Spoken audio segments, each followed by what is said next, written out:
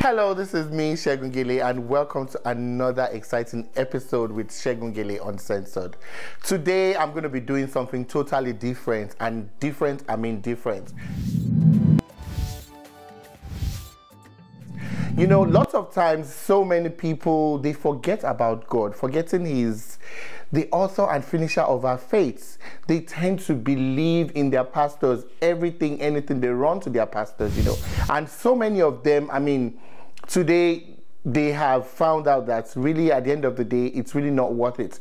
Anyway, I don't want to talk too much. I'm going to play a short clip. I want us to please be attentive. Some of you must have heard this, while some have not heard. But at the end of the day, it's the moral behind the clip and all the other things we'll be talking about that we need to concentrate on. So please listen, because this is very juicy. How are you going to help me? What you should come and do, you should try and meet me in my office, and then we suck out that spirit of rejection from your breast and from your heart. Praise the living God. Okay, you said we remove the what? The spirit of rejection from my breast. From your heart. From your heart. From my heart. Yeah. Okay, so when is prayer day? Prayer day is every Thursday at 4 p.m. at the Tabernacle altar. Mm-hmm. Yeah. Okay, do I need to carry anything or what? Don't carry anything. Just come the way you are and with a little bit of offering, because you know the dwelling place of the Lord is always being made to be full there. Okay, but the friend who gave me your number told me that when I'm coming for these prayers, I should not put on my bra. Of course, yes, that's why the church is called. People like you who have the spirit of rejection, you're going to suck off those problems. Eh? How are you sucking it? Are you using my breast to suck off the rejection? The church name speaks more about it. Eh? Okay, the church name speaks about it. That's Breast and Honey Harvest Según Fellowship International. Eh? Yeah. So I want to get one. Why should I come without my bra? So that we can suck off the spirit of rejection. You know, the spirit of rejection dwells more so in the breast. So who is sucking? Who is sucking my breast here? Oh, the pastor does everything. You come for. Anyway, it's a very, very long audio, and I believe we're going to put it at the bottom. You know, you're going to find it somewhere in at the description bottom, you know, so you can listen to it. Anyway, we listened to this conversation, and I'm sure lots of you, those of you that go around seeing pastors and everything, you will have gotten an idea of what's going to happen. I don't even know where to pick up this from. You know, the pastor is going to be the one to suck the breasts, you know, to suck the spirit of rejection from the breast. Did you hear the way he was excited when she said she wanted to come and everything? He was excited. He wants to suck out the spirit of rejection from her breast. Oh my God. Would you say this is fornication or adultery? Because I don't understand. Now, so many times, so many people, so many pastors, they go through this. And he's not just the only one. There are lots of pastors that use the word of God as a cover-up to do all sorts of things, which is wrong. For instance, there was a video that went viral sometime last year where this pastor, people that were looking for husband, the same women looking for husband though, told them to line up at the beach with their knees on the floor, actually line up with their knees on the floor and their hands on the floor, and he was smelling their buttocks. Actually, he was smelling their yash. This is uncensored, yes, yash.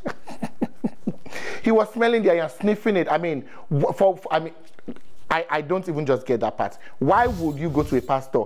About 20, 30 women on the beach, naked, stark naked, nothing, actually in their birthday suits. You know, because you are looking for a husband or because you want to bear a child. Why do you have to run to a pastor to do that for you? Isn't that humiliating enough? Now tell me, how are you going to look at your other fellow women? Because I'm sure it did not just stop at that. Other things must have transpired. Most of these pastors, they do use hypnotism, and that's what I have, you know, come to that's my conclusion.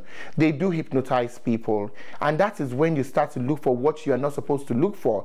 Like the story of the pastor in some African country that hypnotizes congregation and told them to go and eat grass. Eat grass for what?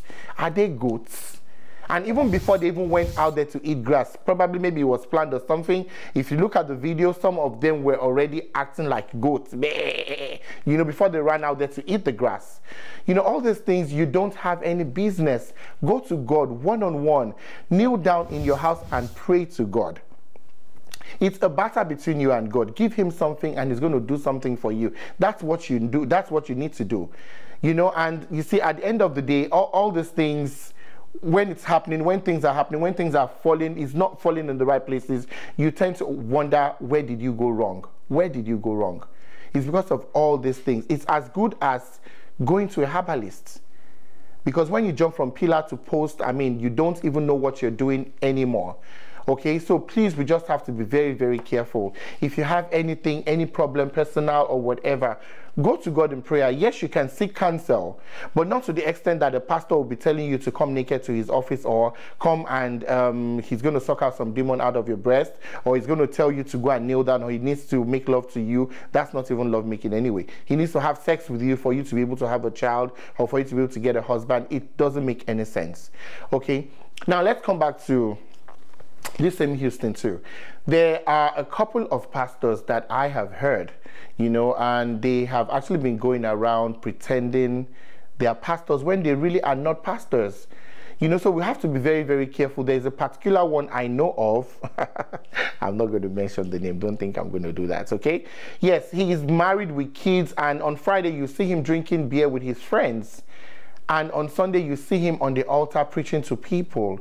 It doesn't make any sense. It's not everybody that claims to be a pastor you allow to lay hands on your head, because you don't know what you're getting. Most people are making money out of this pastoral ministry right now. So you have to be very, very, I mean, I think people should just have a discerning spirit. You need to know the ones that have God's anointing upon their head.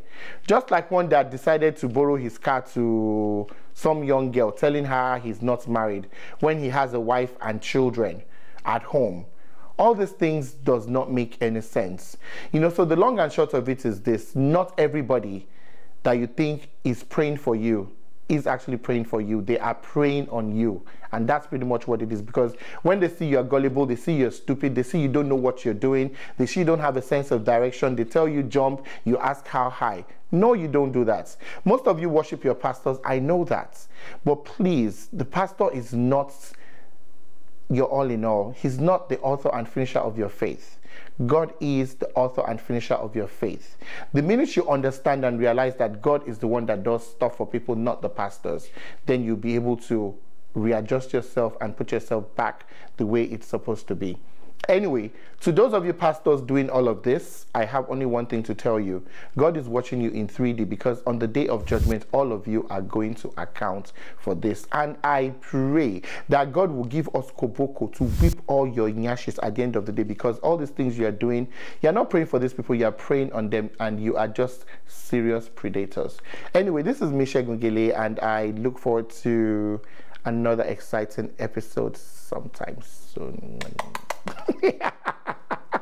I hope you cut it off since long time ago, right? Really? Did I do that? Really? Really? Really? Oh. Yeah, I feel good. But you know now, my name is Chili is a genius ago, and I'm right here watching CocoboxTv. Prescribed. You better do. The guys they hustle. You know they don't try. Wanna watch our people.